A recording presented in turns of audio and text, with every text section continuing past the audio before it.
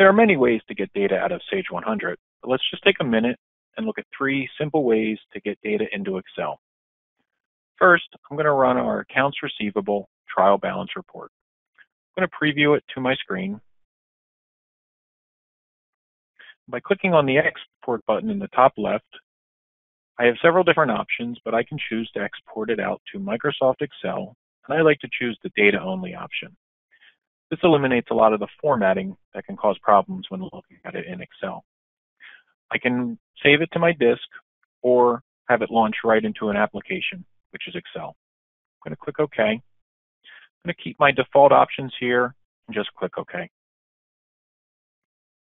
Now my report will open up in Excel.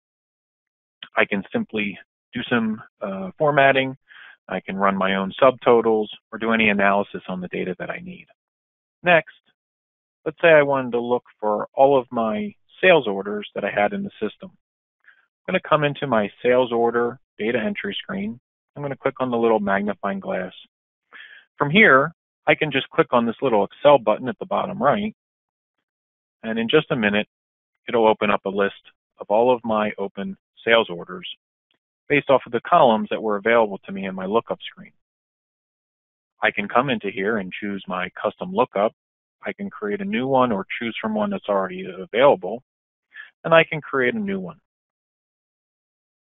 I can make it my default value if I'd like, and I can choose which fields that are available to me in my sales order screen and move them over to the columns over to the right.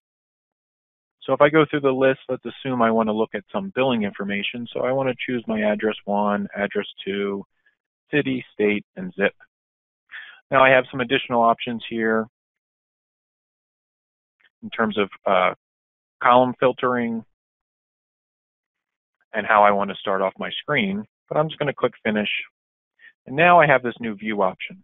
I'm going to choose my new lookup that I just created, and you can see it's modified my columns to include the billing address 1, 2, city, state, and zip. I now can click the little Excel button, and now I've just produced a list of open sales orders with the billing address information. Lastly, let's look at our exporting out using Visual Integrator. Visual Integrator is the tool that we use to import and export data from Sage 100. I'm going to choose our export job maintenance. I'm going to type in my example here, which is export, and you can type anything you want here, but give it a name that somewhat references what you're trying to do. I can click on the magnifying glass to get a list of all the tables available to me, and I know that I'm looking for my vendor table, which is the AP_vendor or AP vendor master. Click accept my job export.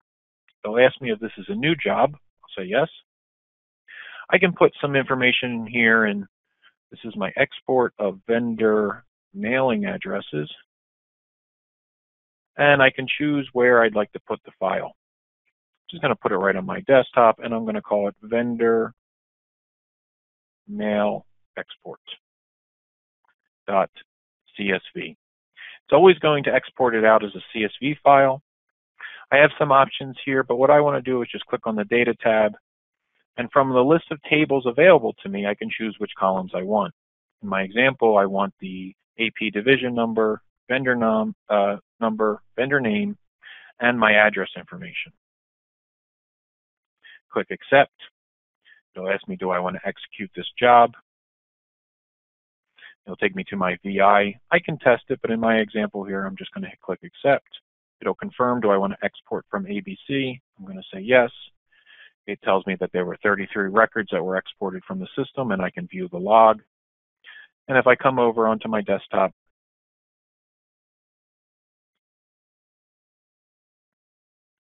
I have an export out of all of my vendors, division number, their number, name, and the address information. These are 3 simple ways for you to get data out of Sage 100 and into Excel for quick reporting or analysis purposes. Thank you.